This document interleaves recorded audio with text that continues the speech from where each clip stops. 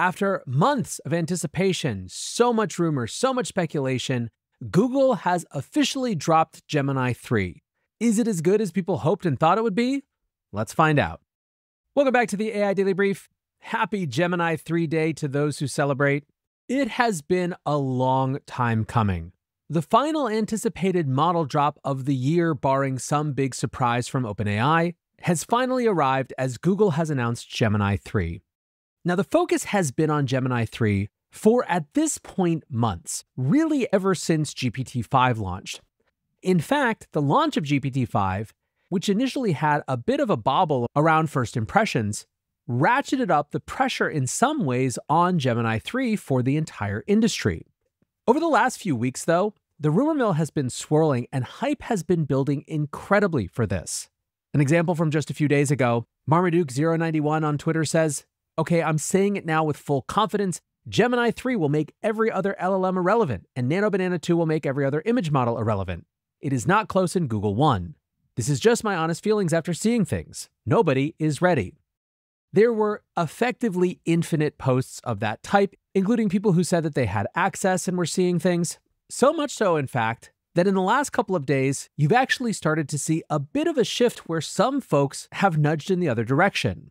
Peter Wilderford shared the meter chart for the length of autonomy that a model can perform at, saying Gemini 2.5 released in June was a great model, but it was a bit disappointing on the meter's benchmark, below trend at 39 minutes.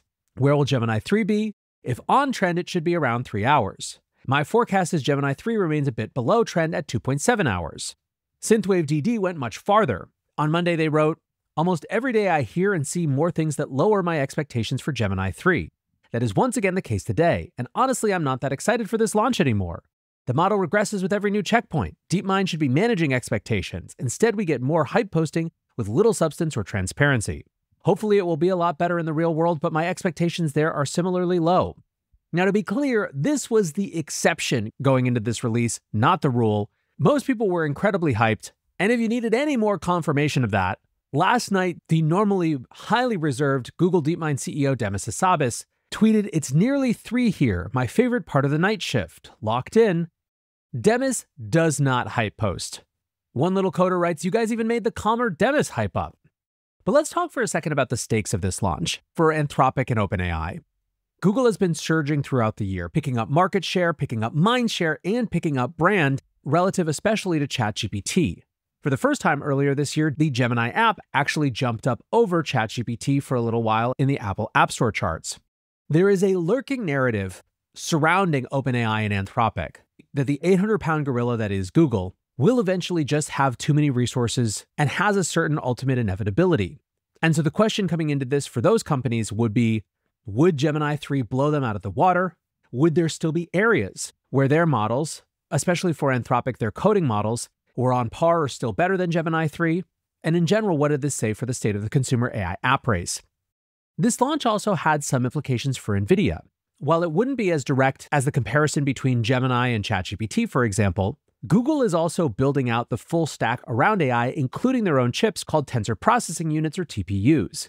If Google trained this model primarily with their TPUs, and it was more performant than other models that were trained on NVIDIA chips, maybe that would have implications for how the market viewed NVIDIA. Speaking of the market, AI bubble talk continues to surge and continues to be the dominant theme in markets right now. Google CEO Sundar Pichai actually contributed to this, saying in a recent interview with the BBC, "There is some irrationality in the current AI boom. The growth of AI investment has been an extraordinary moment."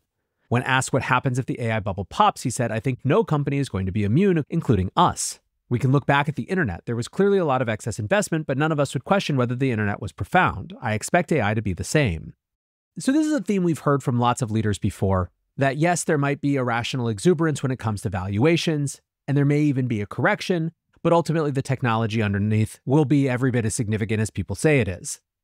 Now that, plus broader macro factors, including Federal Reserve expectations, contributed on the day of the Gemini launch to a big tumble in stock prices led by the AI tech sector. And so the reason that Gemini 3 matters from that macro market perspective is that one of the things that would confirm for some investors their concerns about an AI bubble would be if it appeared that we had reached some meaningful plateau.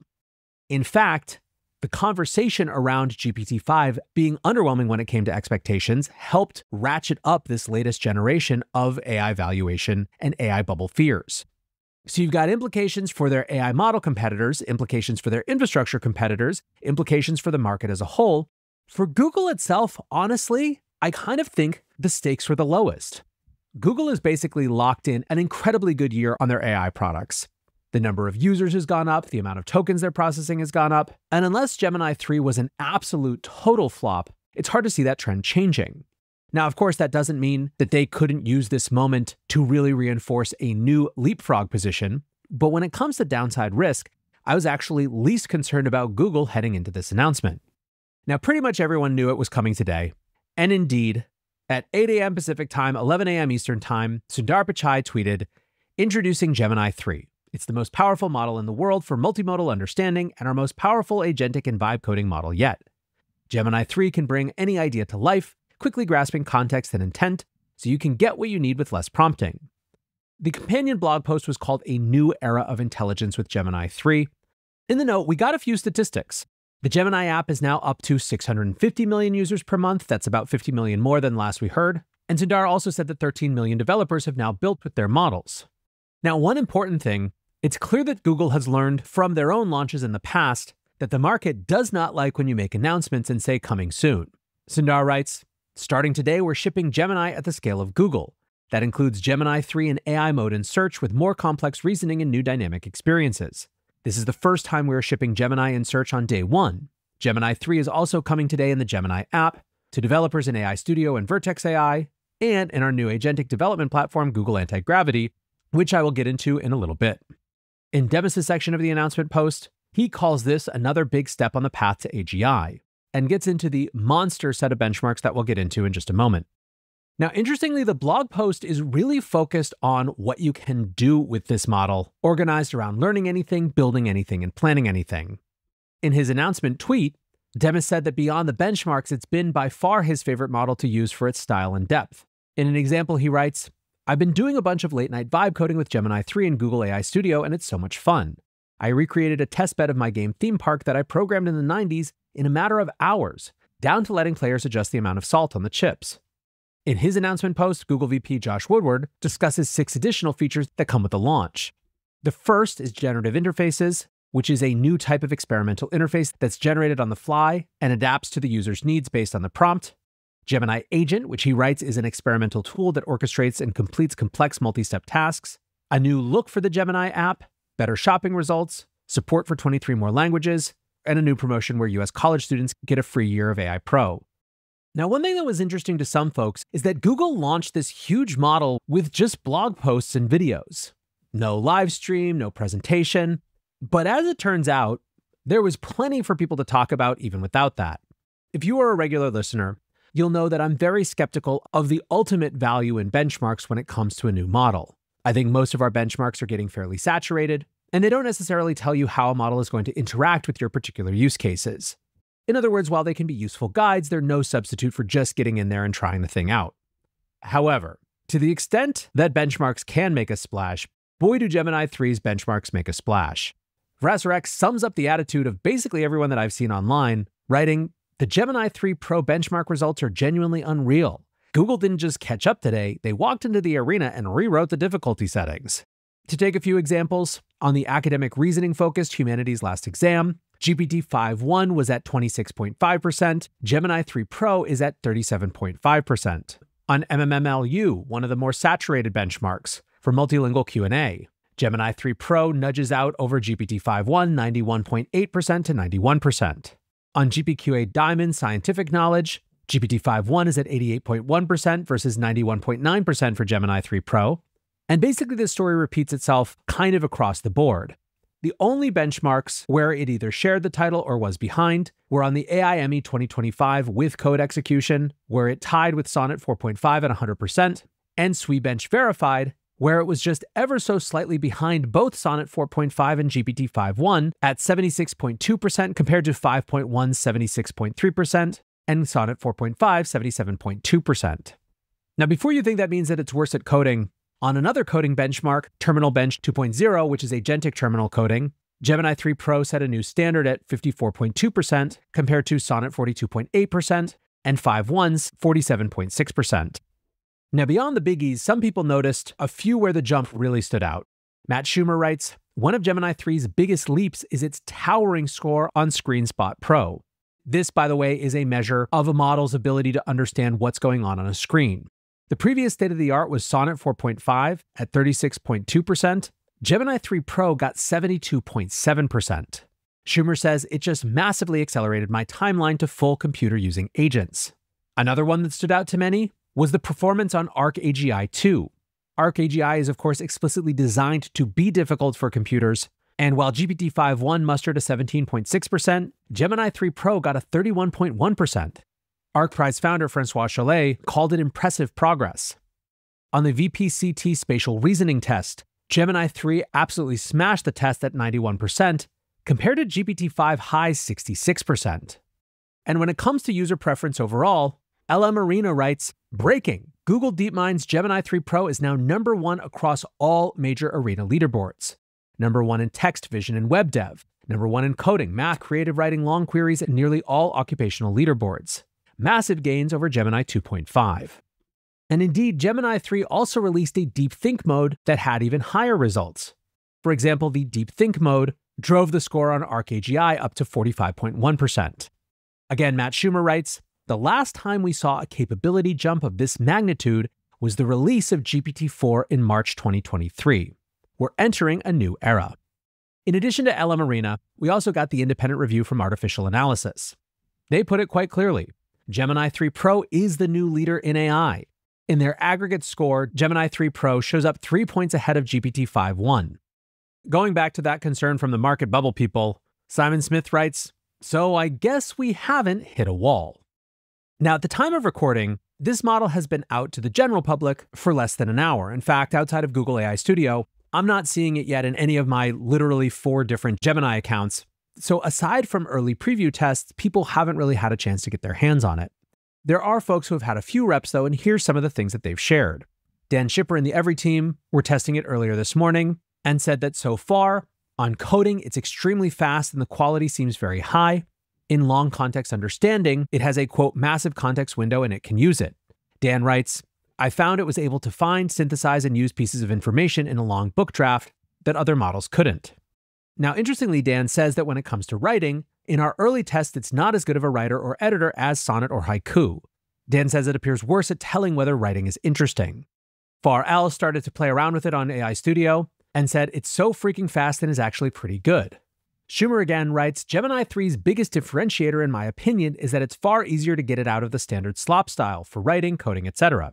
Just ask for what you want and it'll make it happen. Referencing the tendency of AI coding models to design purple shaded interfaces, no more purple gradients. He also gave the example of it redesigning his personal website. Matt actually wrote a blog post about his last 3 days using the model in preview.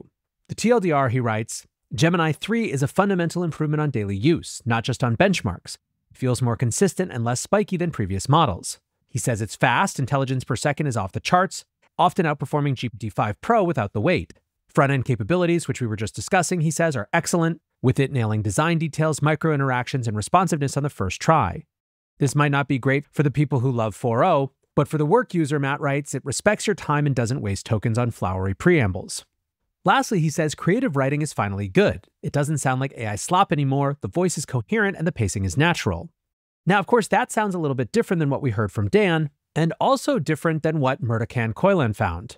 He wrote, I'm doing my writing with constraints tests, and Gemini 3 Pro is not living up to the hype, at least for this task.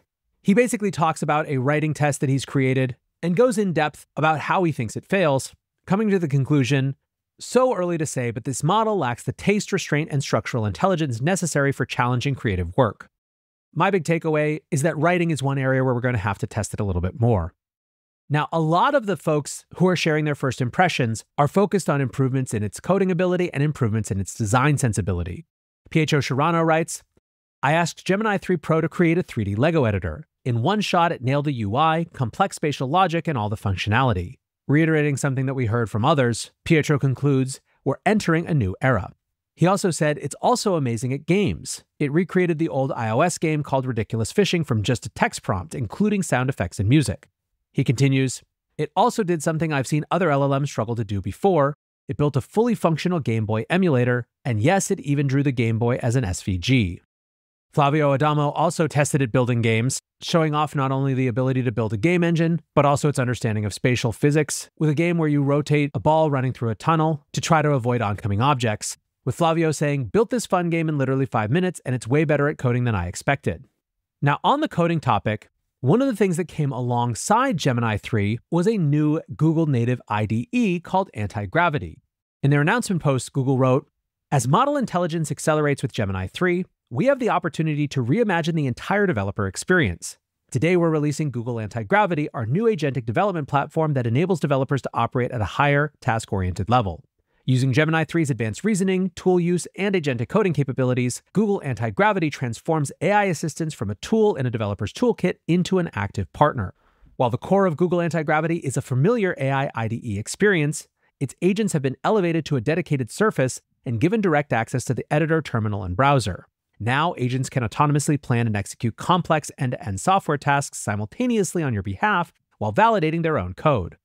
Finally, they point out that in addition to taking advantage of Gemini 3 Pro, Anti-Gravity also has access to their latest computer use model for browser control, as well as Nano Banana for image generation. Now, this might have been the part of the announcement that a lot of at least the developers and builders were most excited for. In his post, Google AI Studio lead Logan Kilpatrick wrote, Anti-Gravity is a faster way to develop. You act as the architect, collaborating with intelligent agents that operate autonomously across the editor, terminal, and browser. These agents plan and execute complex software tasks, communicating their work with the user via detailed artifacts. This elevates all aspects of development, from building features, UI iteration, and fixing bugs, to researching and generating reports. So is this the end for Cursor? Hyperbole aside, people do seem excited about this new launch. The AI for Success account wrote, I was one of the early testers and this thing is crazy good. Starin says an IDE isn't actually the right framework. He writes, I've been using Google Anti-Gravity for a few days, and to me it's not an IDE, it's a coding agent UI powered by Gemini 3 Pro. Notably, he writes, the agent can control a Chrome browser, enabling it to validate open and use the app that it builds. A surprising example of Anti-Gravity accessing a browser, Starin writes, I asked to generate an SVG, it did of course, then asked to transform to PNG. Anti-Gravity looked for image magic, couldn't find it, then looked for FFmpeg, couldn't find it. It rendered the SVG in Chrome and saved the pixels. Max Weinbach writes, the Anti-Gravity IDE from Google is my favorite one now. Been using it for a few days and it's been outperforming Cursor and Windsurf for me, even most CLIs. Richard Serrata writes, I've been using Google Anti-Gravity for a few weeks and it's wild. It's an early preview so you'll find quirks, but you'll be blown away by the agent stuff. So where does this all net out?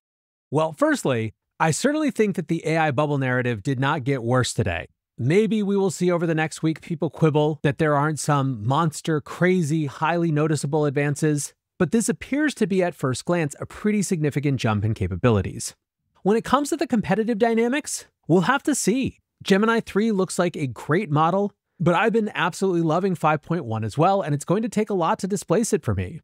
Ultimately, what we have here is what appears to be, by all accounts, a great new model from Google, one that is shifting behaviors already for some, and even new tools like Anti-Gravity around it that could shift how people interact with AI.